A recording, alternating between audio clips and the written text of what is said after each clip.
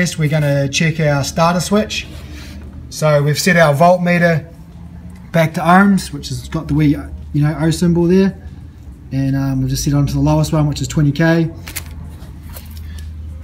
And what we're going to do is we're going to disconnect the starter switch, which you can see here. We're going to follow the wiring down,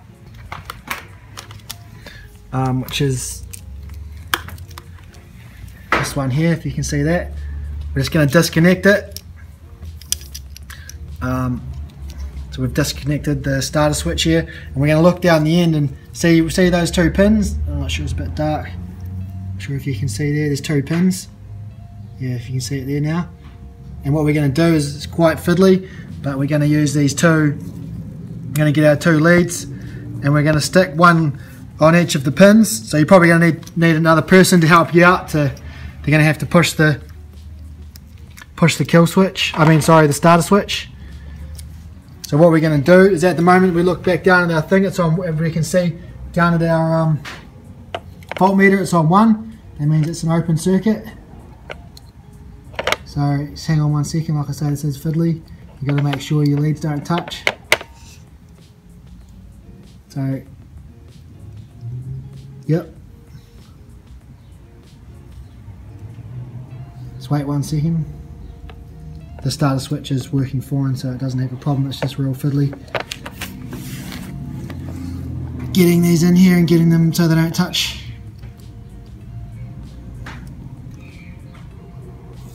Yep, as you can see there. So now we're pushing, if you come up here, and we're pushing the starter the starter button down, and that's opening and closing the circuit. So if that just done nothing, just stayed on 1, that would mean there's a problem with your starter switch. So you're going to have to replace your starter switch. Okay, this next test, what we're going to do is we're going to check our earth. So we're going to set our meter to ohms, which if you look at here, there's a wee sort of like, it's almost the shape of an O. That's the ohm symbol, and we're going to send it to 20k. Just one of the lowest ones that's on your meter is all good, and you'll see a 1 show up like this. At the moment, that means it's got an open circuit.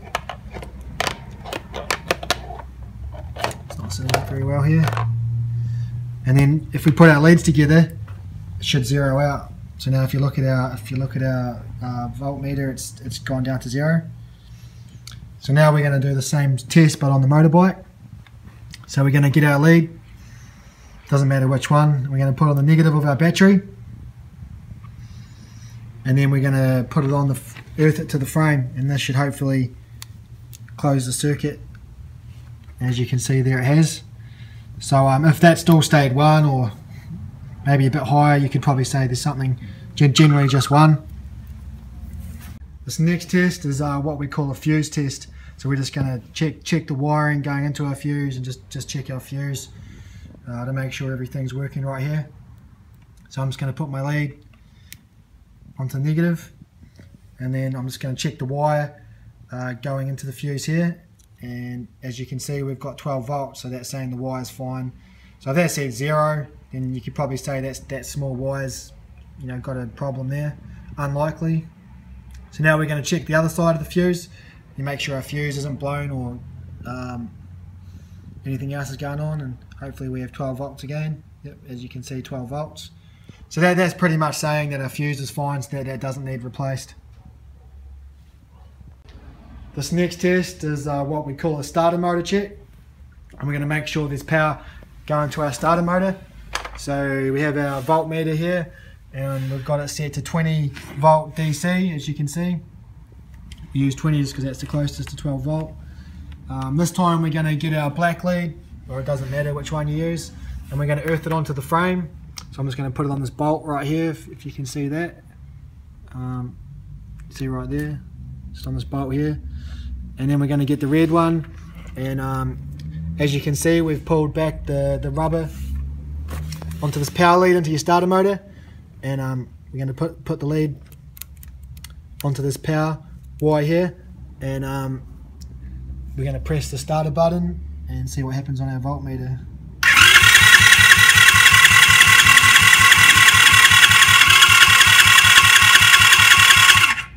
and as you can see, it went up to almost 9 volts, which is a good sign. It's saying that we've got power going to our starter motor.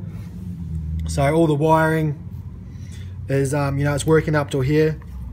So if your bike's doing something strange, you know, maybe clicking or doing nothing, this is kind of saying your problem's probably your starter motor, so you're probably going to have to replace that, is what we'd recommend.